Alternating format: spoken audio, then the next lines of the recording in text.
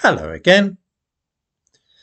Over the last few years, xenophobia has joined a select group of words such as fascist and racist, which are used indiscriminately against people with whom one disagrees, until we've reached a point at which those words have become more or less meaningless.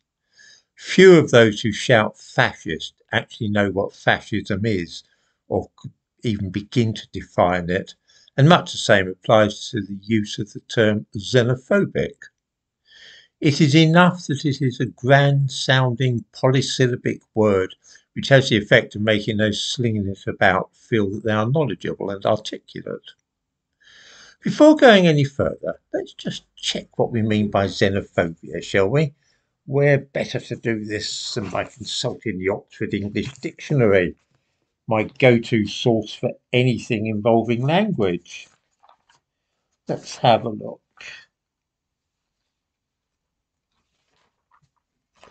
Where are we now? Xenophobia. Xenophobia: intense or irrational dislike or fear of people from other countries.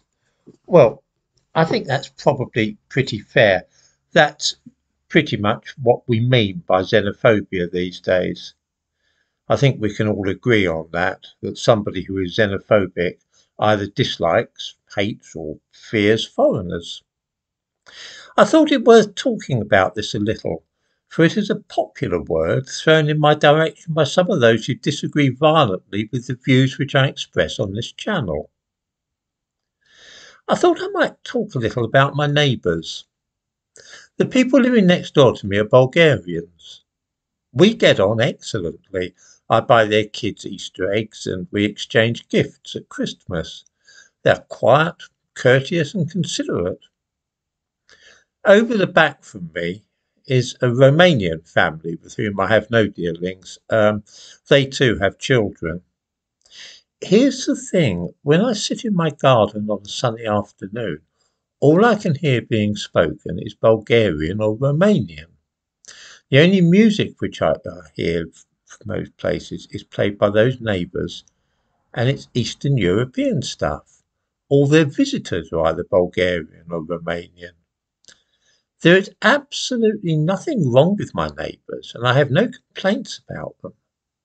But the truth is I would prefer to hear English being spoken rather than Slavic languages. Now, this can hardly be described as xenophobia, although I don't doubt for a moment that some fool will pop up in the comments here and level that accusation against me. I certainly don't hate the people next door, or even dislike them, and neither do I fear them. The very idea is absurd. But the truth is, I would rather live next door to people who are English, Scottish, Irish, or Welsh. I know very well that an awful lot of people feel the same way, not just here, but in other areas as well. Like me, they do not dislike or fear their neighbours, they just wish that they were British rather than foreigners. Even by the broadest possible definition, this can hardly be called xenophobic on my part. There is not the least animosity or hostility involved. I just prefer to be around British people. I rather suspect that this feeling of mine is not confined to a handful of Little Englanders. Indeed, I know for certain sure that it is not. That is why a borough like Tower Hamlets in East London came to have such a high proportion of Bangladeshis and Pakistanis living there, because they preferred to have as neighbours people who spoke Urdu and Bengali rather than English.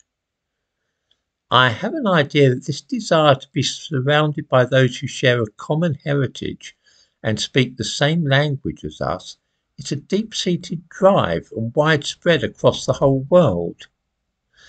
I honestly can't think that all the people who feel that way are really xenophobic. This is really the only point which I wish to get across in this video, that I do not fear or hate Romanians or Bulgarians, but if I had a free choice in the matter, I would rather have people living around me whose native language is English. I shall await with a sense of hideous inevitability the comments which are now likely to denounce me for racism, xenophobia, and, for all I know to the contrary, fascism as well.